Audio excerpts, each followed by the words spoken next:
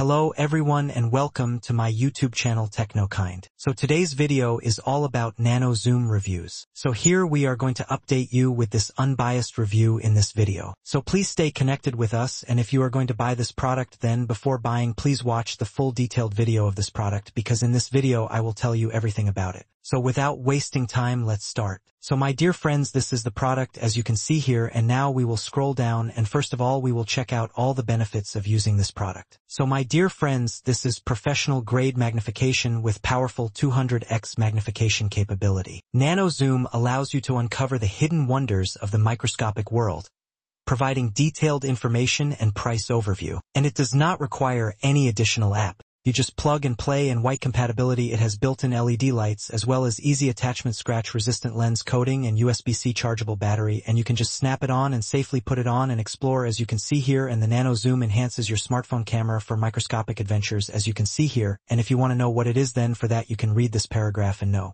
about this product, and you can also see here what makes the Nano so special. So my dear friends, what makes the Nano different from the traditional smartphone attachments is its seamless integration with your device, which unlocks the realm of microscopic wonders with unparalleled accuracy and clarity.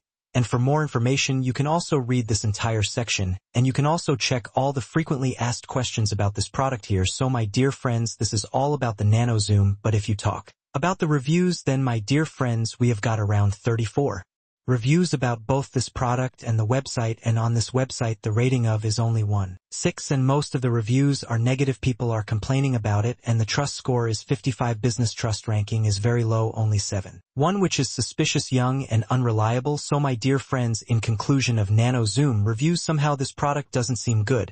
But if this video is helpful to you, please consider to like this video. We are always active in responding to your comments, and that's all for today's video. So don't forget to like, share, and subscribe, and take care of yourself. Thank you very much for watching this video.